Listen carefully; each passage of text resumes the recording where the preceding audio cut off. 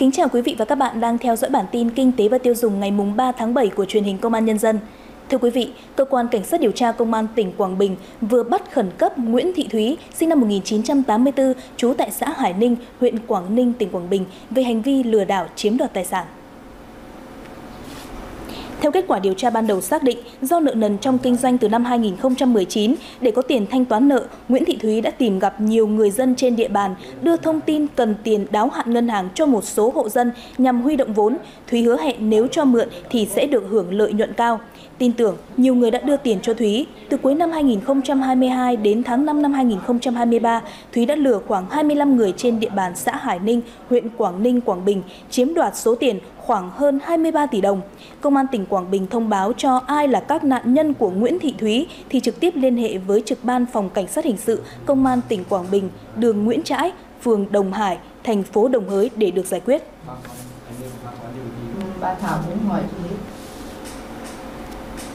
Cơ quan an ninh điều tra Công an tỉnh Thừa Thiên Huế cho biết, đơn vị đã ra quyết định khởi tố, tạm giam đối với Hoàng Phước Toàn, Giám đốc Ban Quản lý Rừng phòng hộ Hương Thủy, Nguyễn Đăng Phong là trưởng phòng kế hoạch kỹ thuật Ban Quản lý Rừng phòng hộ Hương Thủy để điều tra và làm rõ về hành vi thiếu trách nhiệm gây hậu quả nghiêm trọng. Nguyễn Đăng Phong là người được Hoàng Phước Toàn giao kiểm tra các hợp đồng, biên bản thẩm định, là người ký tắt các văn bản để trình giám đốc ký xác nhận. Phong đã tham mưu cho giám đốc Ban Quản lý Rừng phòng hộ Hương Thủy ký 2 tờ trình đề nghị Sở Nông nghiệp và Phát triển Nông thôn tỉnh Thừa Thiên Huế cho chủ trương khai thác tận thu 157,87 ha gỗ rừng cháy năm 2021 và phê duyệt phương án dự toán tận thu gỗ rừng cháy năm 2021.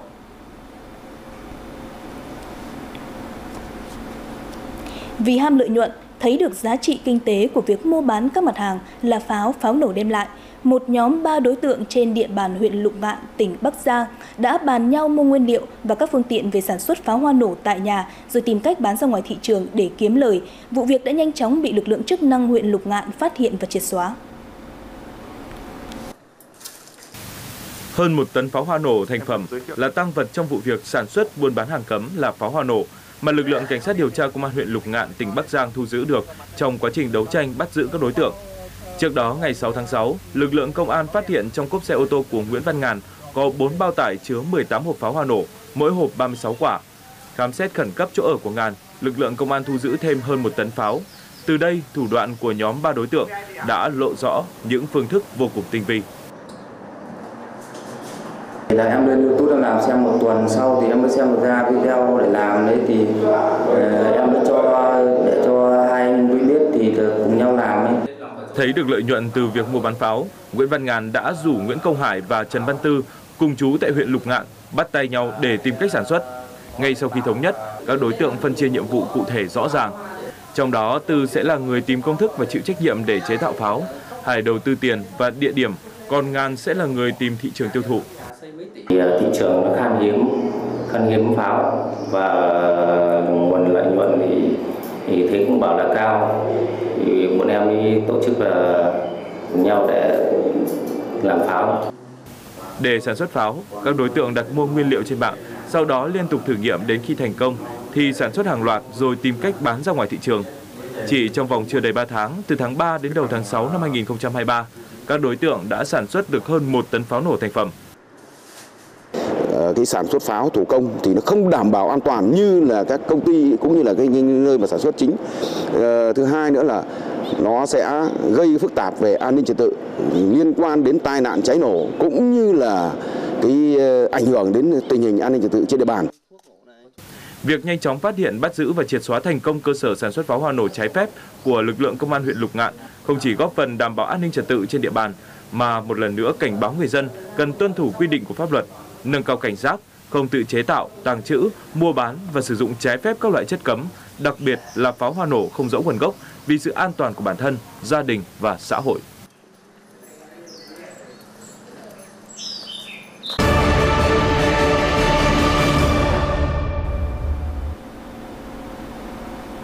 Theo thông tin của Ủy ban Chứng khoán Nhà nước, hiện nay có tình trạng văn bản giả mạo văn bản của Ủy ban Chứng khoán Nhà nước lừa đảo nhà đầu tư, văn bản giả mạo đề số 128 ngày 10 tháng 5 năm 2023 về việc đăng ký thành lập quỹ đại chúng.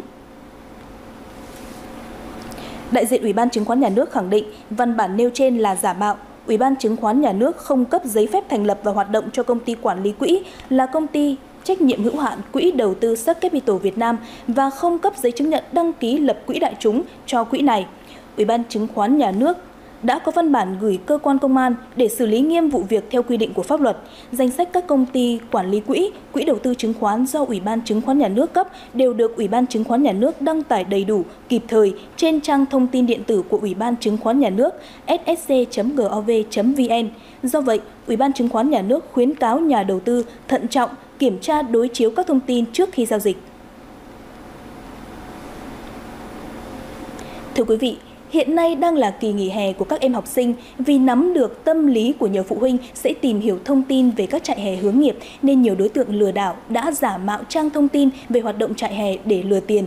Và gần đây trên mạng xã hội có hiện tượng mạo danh hãng hàng không Vietnam Airlines để quảng cáo và bán chương trình trải nghiệm hướng nghiệp hàng không cho trẻ em. Sau đây sẽ là ghi nhận của phóng viên Truyền hình Công an Nhân dân về vấn đề này. Với mong muốn con gái được trải nghiệm có khả năng phát huy sở thích cá nhân, nên trong dịp hè này, chị Ngân có tìm hiểu trại hè hướng nghiệp của hãng hàng không Vietnam Airlines. Tuy nhiên, có rất nhiều trang page đều nhắn tin, thậm chí gọi điện mời chào đăng ký tham gia, khiến chị không biết đâu là trang chính thống của Vietnam Airlines. Khi mà tôi kích vào đường link thì có nhân viên tư vấn làm theo những hướng dẫn, theo chỉ dẫn của các bạn ấy. Thì có thứ nhất là các bạn ấy tư vấn rằng là sẽ không phải mất phí. Nhưng mà khi mà các bạn ấy gửi cho mình cái đường link và có cung cấp cho mình mã số ấy, nhưng mà mình nghi ngờ rằng là sợ đấy là cái trang fanpage giả mạo. Chiêu thức giả mạo của các đối tượng lừa đảo là sử dụng hình ảnh thương hiệu Vietnam Airlines, tạo nhiều bài viết chi tiết và chạy quảng cáo kèm khuyến mại hấp dẫn trên mạng xã hội. Đại diện Vietnam Airlines cho biết, những trang giả mạo tồn tại dưới nhiều tên gọi như trại hè Vietnam Airlines đào tạo tài năng, Vietnam Airlines hướng nghiệp phi công nhí, Vietnam Airlines cùng bé trải nghiệm. Những trang giả mạo này đã khiến không ít phụ huynh nhầm lẫn. Nhiều website hoặc là fanpage mà giả mạo đã được lập ra với những hình thức lừa đảo hết sức tinh vi như sử dụng hình ảnh tiếp viên, phi công, máy bay và logo của Vietnam Airlines để gây hiểu nhầm cho khách hàng.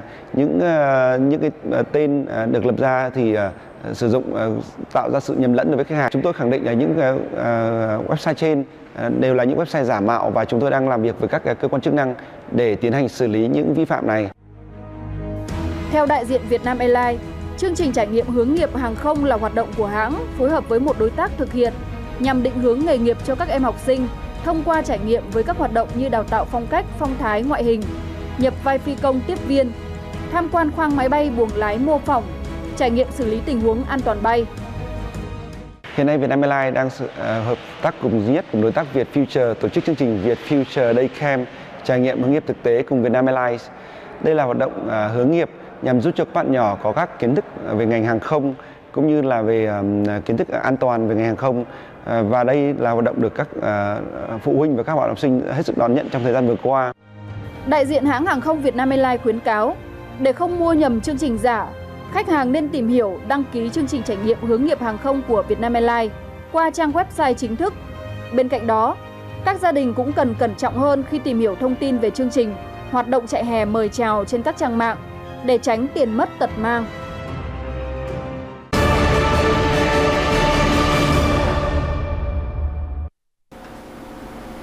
Thưa quý vị, Liên Bộ Tài chính Công Thương mới có thông báo điều chỉnh giá bán lẻ xăng dầu trong nước, thời gian áp dụng từ 15 giờ ngày 3 tháng 7. Cụ thể, xăng E5 RON92 giảm 408 đồng một lít, giá bán lẻ không cao hơn 20.470 đồng một lít. Xăng RON95 giảm 587 đồng một lít, giá bán lẻ không cao hơn 21.428 đồng một lít. Giá dầu diesel giảm 5 đồng một lít, còn 18.169 đồng một lít. Dầu hỏa giảm 30 đồng một lít, còn 17.926 đồng một lít. Trong khi đó, dầu ma rút 180 CST 3.5S tăng nhẹ 36 đồng một kg ở mức 14.623 đồng một kg. Như vậy, đây là đợt giảm giá lần đầu của xăng sau 2 kỳ giữ nguyên trong nửa cuối tháng 6. Từ đầu năm đến nay, giá xăng dầu trong nước đã trải qua 19 lần điều chỉnh, trong đó có 9 lần tăng, 7 lần giảm và 3 lần giữ nguyên.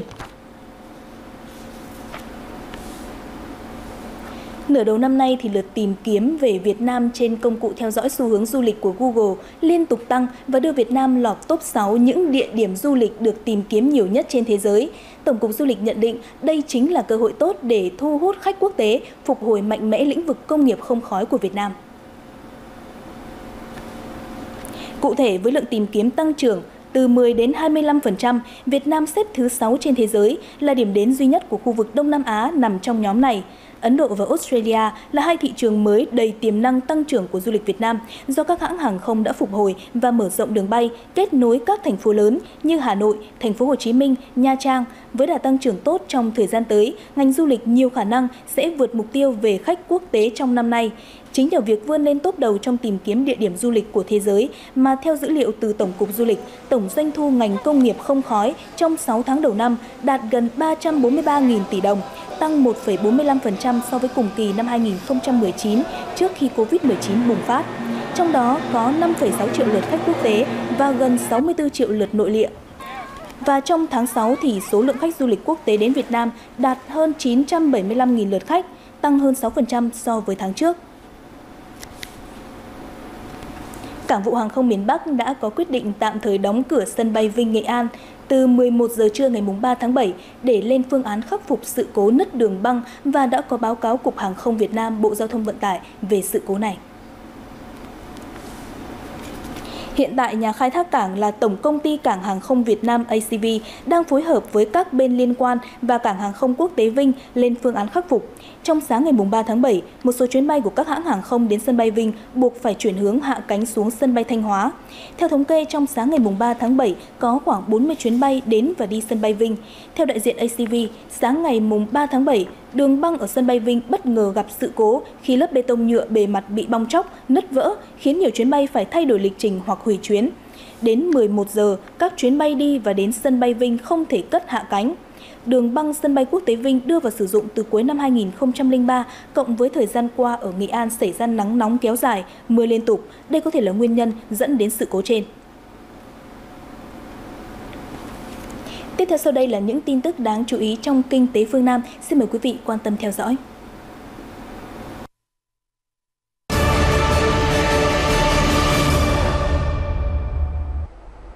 Kính chào quý vị và các bạn đến với tin tức kinh tế phương Nam.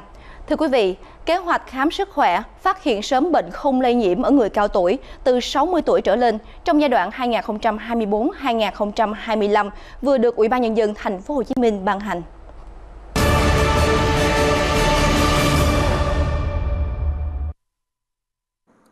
Dân số Việt Nam đang đối diện với tốc độ già hóa nhanh. Điều này kéo theo tuổi thọ trung bình tăng cao, nhưng số năm sống khỏe lại giảm. Đơn cử như tại Thành phố Hồ Chí Minh, tuổi thọ trung bình của người dân thành phố là 76,2 tuổi, nhưng số năm sống khỏe mạnh chỉ đạt 64 tuổi. Các cuộc khảo sát cho thấy, bình quân mỗi người cao tuổi mắc khoảng 3 loại bệnh mãn tính: cao huyết áp, đái tháo đường, tim mạch. Chưa kể tuổi tác cũng làm cho các chức năng của cơ thể suy giảm đáng kể. Do đó, Thành phố Hồ Chí Minh sẽ chi gần 150 tỷ đồng mỗi năm để khám sức khỏe miễn phí cho trên 1 triệu người cao tuổi, nhằm đánh chặn bệnh tật từ xa, giảm chi phí điều trị và tăng chất lượng sống cho người cao tuổi.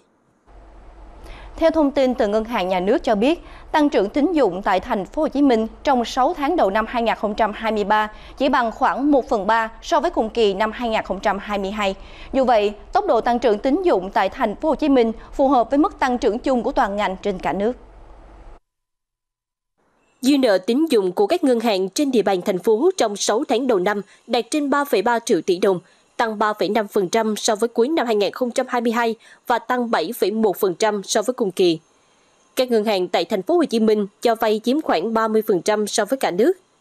Theo Ngân hàng Nhà nước chi nhánh Thành phố Hồ Chí Minh, một số kết quả cho vay trên địa bàn đạt được trong thời gian qua như dư nợ cho vay 5 nhóm ngành lĩnh vực: doanh nghiệp nhỏ và vừa, xuất khẩu, nông nghiệp và nông thôn, công nghiệp hỗ trợ và doanh nghiệp ứng dụng công nghệ cao đạt khoảng 200.000 tỷ đồng.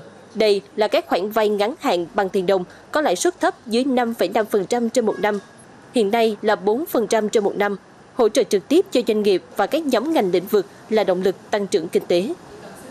Trung tâm Quản lý Giao thông Công cộng Thành phố Hồ Chí Minh vừa thông báo về việc tạm ngừng hoạt động tuyến xe buýt số 50 Đại học Bách khoa Đại học Quốc gia Thành phố Hồ Chí Minh.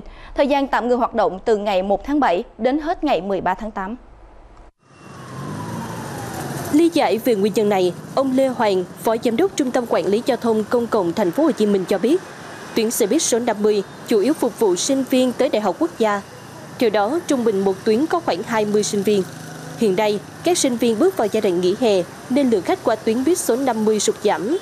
Tuyến xe buýt số 50 do Công ty Cổ phần Xe khách Sài Gòn khai thác. Vì vậy, Trung tâm và Công ty Cổ phần Xe khách Sài Gòn quyết định tạm ngưng hoạt động tuyến này khoảng 1 tháng, và đây cũng là hoạt động thường niên. Ngay sau đó, Sở Giao thông Vận tải Thành phố Hồ Chí Minh cũng đã ra quyết định điều chỉnh nội dung công bố hoạt động của tuyến xe buýt có trợ giá số 50 theo đề xuất của Trung tâm Quản lý Giao thông Công cộng. Theo đại diện Hiệp hội chăn nuôi Đồng Nai, giá heo hơi bán ra hiện ở mức 58.000 đến 63.000 đồng một ký, tăng nhẹ so với hơn một tuần trước đó và tăng mạnh so với mức giá của các tháng trước đó. Với mức giá trên, hiện một số người nuôi đã có lãi nhẹ. Nhưng nếu tính dồn lại trong nhiều tháng qua, hầu hết người nuôi heo vẫn chịu thua lỗ nặng. Theo nhiều người nuôi, việc giá heo hơi tăng một phần do gần đây một số công ty chăn nuôi tung chương trình khuyến mãi để dẫn dắt giá bán. Tuy nhiên, giá heo trong thời gian tới khả năng vẫn chưa ổn định do sức tiêu thụ chưa nhiều, thường lấy thu mua heo hơi dưới giá các công ty niêm yết. Theo Cục Thống kê Thành phố Hồ Chí Minh, trong tháng 6, chỉ số giá tiêu dùng nhóm thực phẩm tăng 0,37%, trong đó giá thịt heo tăng 1,05%, trứng các loại tăng 1,38%, giá rau tươi, khô và chế biến tăng 1,23%. Nguyên nhân do thời tiết mưa nhiều và nguồn cung giảm.